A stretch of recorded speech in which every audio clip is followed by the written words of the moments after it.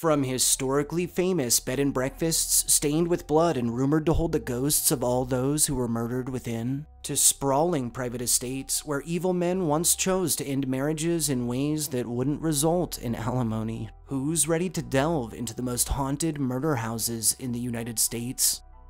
Number 5. Kreischer Mansion.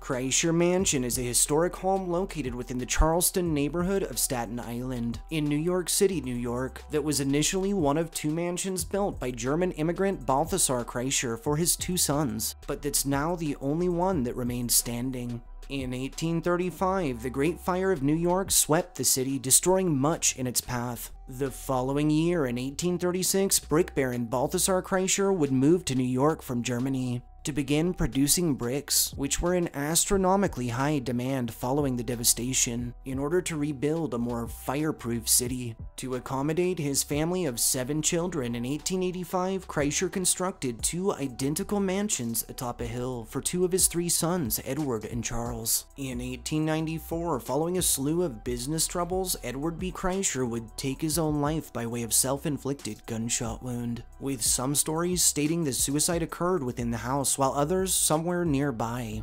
Charles's mansion burned to the ground through the Great Depression, with Edward's property later being passed from owner to owner over the years, and usually sitting empty aside from a caretaker or visits from those with a morbid curiosity. In 2005, Joseph Young, also known as Joe Black, a hitman for the Bonanno crime family, was acting caretaker for the home. Joe, accompanied by 3 other men, attacked and killed rival mob associate Robert McKelvey on the property, with Joe stabbing the target as he ran for the door, and the others grabbing and attempting to strangle him. The struggle spilled into the front yard, where it took all 4 of them to wrestle and eventually drown Robert in the small grave-shaped pond out front. When it was all said and done, the killers took McKelvey's body to the basement, where they dismembered and disposed of it in the home's coal-burning furnace. Today, Kreischer Mansion stands as a historic landmark, offering up tours, concerts, and all manner of community events. In May of 2020, the property was approved for the construction of condos surrounding the historic home through the Landmarks Preservation Commission. The property is rumored to be haunted by a number of apparitions from its rather tragic history, including that of Edward's wife, whose screams and sobs are often heard emanating from empty rooms, and of Edward himself, who has been sighted rounding corners in a hurry, sometimes followed by a phantom gunshot.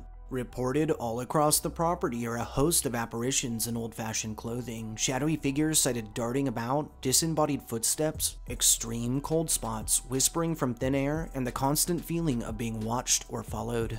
The sound of a scuffle and splashing have been heard from the front yard, and several have described smelling burning flesh in the basement, accompanied by a general eerie feeling. Also reported throughout the house are doors slamming on their own, lights turning off by themselves, and the pitter-patter of children's footsteps always heard from just out of sight. One local legend tells a German cook was murdered in the kitchen and that his spirit can be heard clanking pots and pans together. Lastly, several children were said to have been locked in closets as punishment, and many report hearing scratching sounds coming from said closets that, when opened, are found completely empty.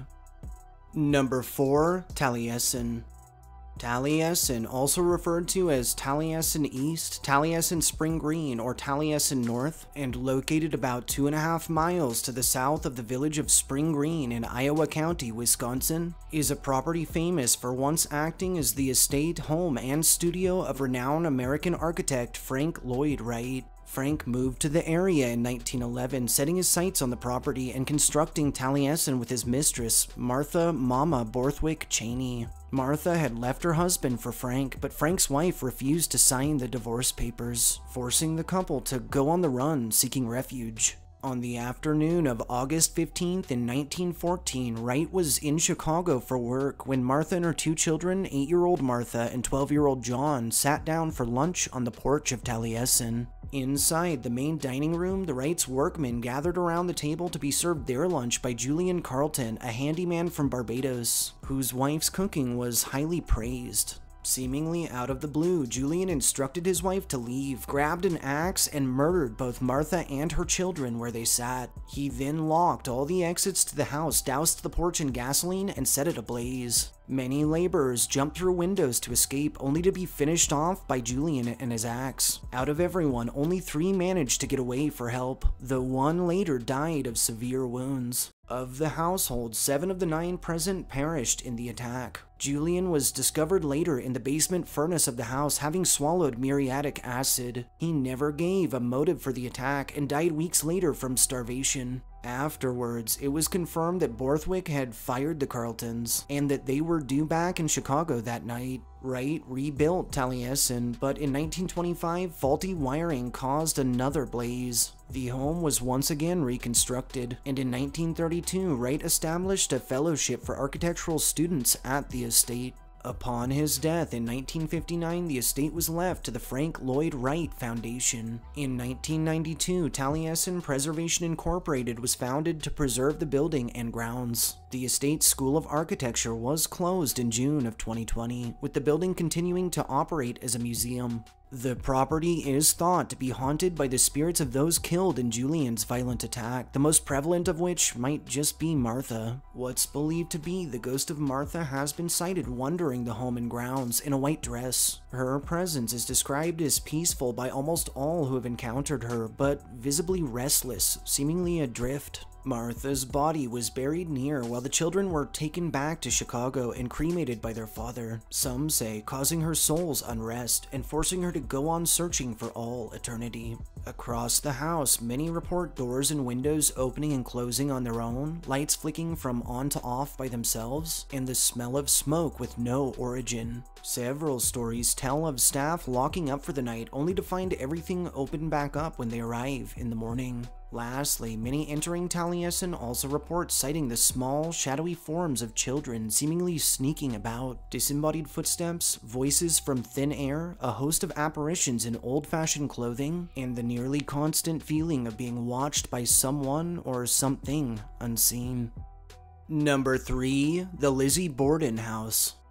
The Lizzie Borden House, or officially the Lizzie Borden Bed and Breakfast Museum, is a historic home turned tourist attraction that's located in Fall River, Massachusetts, and that's grown in infamy for the murders of Andrew and Abby Borden. The property was first purchased by Andrew in 1872, after which he launched a full remodel to make it suitable for himself, his new wife, and his 2 daughters, Emma and Lizzie. As it's recorded, the girls are said to have gotten along great with their stepmother publicly, but many suspect tensions were always present, repressed, causing a slow fester over the years. On August 4th of 1892, Andrew and Abby Borden were found dead, hacked to death by an axe within their home.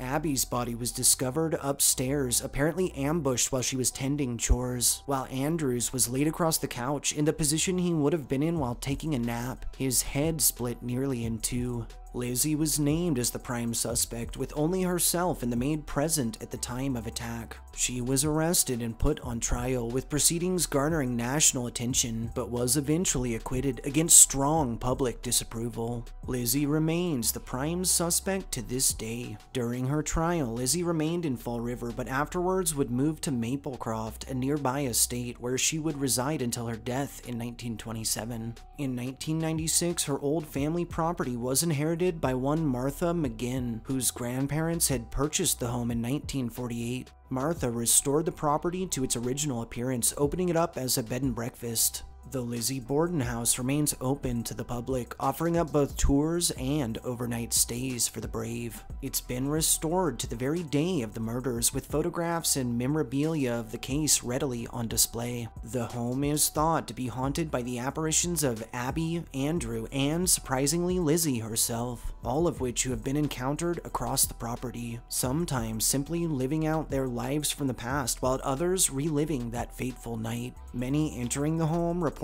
being instantly overcome by a feeling of dread and unease, as if they're unwelcomed. Reported across the premises are strange banging sounds from empty rooms, otherworldly cold spots, disembodied voices and footsteps, high EMF levels, and chilling EVPs. Doors and objects have been known to move on their own, shadowy figures are frequently sighted darting about, and many report feeling as if they're constantly being watched or followed by something unseen. In the room where Abby was killed, a number of guests report being awakened by a presence standing over them, and a sort of white mist has been sighted and even photographed within. Interestingly enough, fire alarms within the home have a habit of going off for no reason whatsoever. While staff has claimed it's probably due to old wiring, they seemingly go off every few weeks on a schedule and always between 3 and 4 in the morning. Lastly, and most disturbingly, a number of first-hand accounts detail instances in which individuals have actually been attacked by the spirit of Lizzie, who's said to rush with the utmost ferocity, hitting, grabbing, pushing, and scratching at any who cross her path.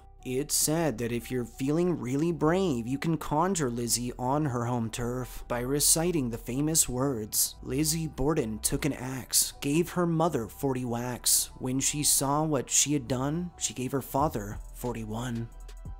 Number 2. The Sowden House. The Sowden House, located in the Los Feliz neighborhood of Los Angeles, California, is a residence-turned-landmark and event venue that was originally designed by notable architect Frank Lloyd Wright Jr., son of the very same Frank Lloyd Wright previously mentioned. The home is noted for its facade, which, depending on the cultural references one picks up, can resemble anything from a Mayan temple to the open mouth of a shark. The residence was originally constructed in 1926 for painter and photographer John Sowden, who desired a home he could entertain large parties at between his friends and the Hollywood community. Due to widespread criticism of the home's style, however, Sowden sold the property in 1930 to one Ruth Rand Barnett. The residence was sold again in 1936, in 1944, and in 1945 when it was finally purchased by one Dr. George Hodel, a physician out of Los Angeles. Hodel lived in the home with his many children and their mothers while taking various lovers over the years. In 1945, following a suspicious overdose leading to the death of his secretary Ruth Spaulding, Hodel came under fire for murder. On January 15th of 1947, actress Elizabeth Short was found murdered, her body cut into 2 pieces at the waist and mutilated in a vacant lot in the Leimert Park neighborhood of Los Angeles. As many are probably already aware, her slaying had her dubbed the Black Dahlia, and has been the premise for a number of conspiracy theories and even several high-end productions over the years. There were a number of suspects listed, Hodel included, due to his medical knowledge and accused relationship with Short. While no one was ever charged, Hodel remained in the public eye as a suspect and probable killer for the rest of his days. In 1949, Hodel was arrested on charges related to heinous acts performed on his own daughter, but was acquitted, and fled the country in 1950, which many believed only further solidified the awful truth.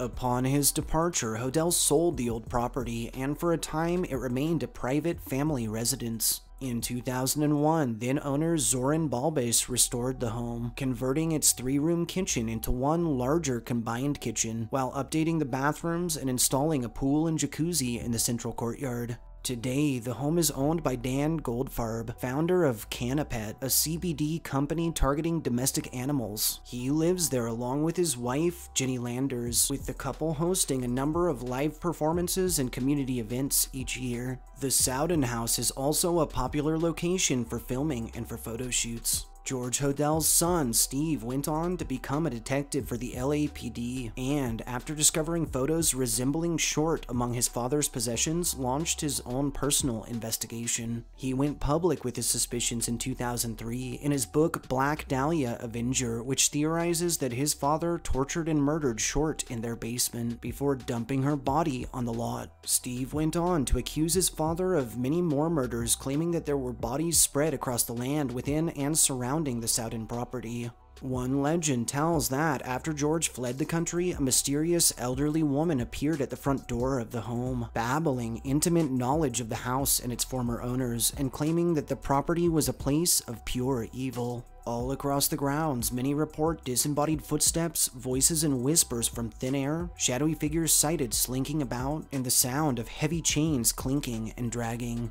The spirit of a man thought to be George has been sighted across the property, many theorizing returning to the place he felt free in life, along with a number of additional apparitions thought to be his many victims, all varying in description. A number of informal investigations have turned up high EMF levels, disturbing EVPs, strange half-formed images in the backgrounds of photographs, and the constant feeling of a negative energy looming. Lastly, and on a lighter note, current owners have claimed that their pet cats seemingly keep spirits and their energy at bay, as they've experienced nothing but peace since moving in.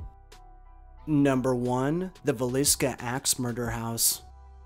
The Villisca Axe Murder House, also known as the Josiah B. and Sarah Moore House, and located off East 2nd Street in Villisca, Iowa, is a residence infamous for being the site of the brutal slaying of 8 people, including 6 children, in 1912. The house was originally constructed in 1868 by one George Loomis, with Josiah Moore purchasing the property in 1903 for himself, his wife, their 2 eldest children, and, unbeknownst to them at the time, 2 children they'd welcome following their move. On the morning of Sunday, June 9th of 1912, Lena and Ina Stillinger went to church where they met with the Moores, with Catherine Moore asking them to stay the night at the Moore family home. The next morning, at about 5 a.m., the Moores' neighbor Mary stepped into her front yard to hang laundry. She noted the Moores' house was unusually quiet and still for a Monday morning.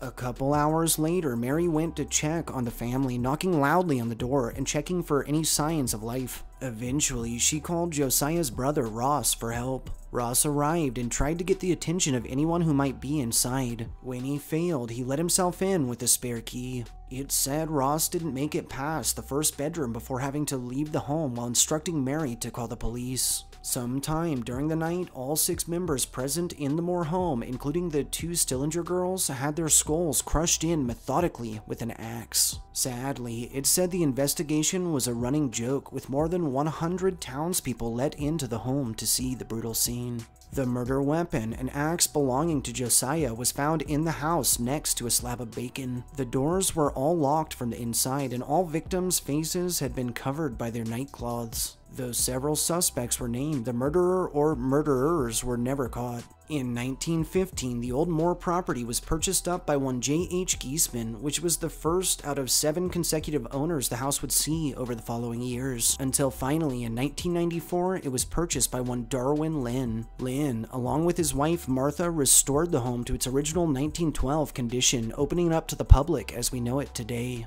In present times, the house looks very much as it did the night of the murders and offers both daytime tours and overnight stays for those feeling extra brave. A number of families have moved into and out of the house over the years, while at times it's been rented out by its various owners. Most who have had the fortune, whether it be good or bad, to stay within the old Moore house have reported its intense paranormal activity as being one of, if not the main reason for their seeking a change of residence. The property has always held a strong cult following, but gained further attention following an incident in 2014, when a paranormal researcher conducting an investigation there suffered self-inflicted stab wounds that apparently later couldn't be explained. While intricate details of this incident were never fully released, many wonder if he was possessed or affected by an evil presence. A number of tours of the home have been cut short due to paranormal activity getting just a bit too extreme, and several psychics have confirmed the presence of multiple entities, even managing to commune with a handful.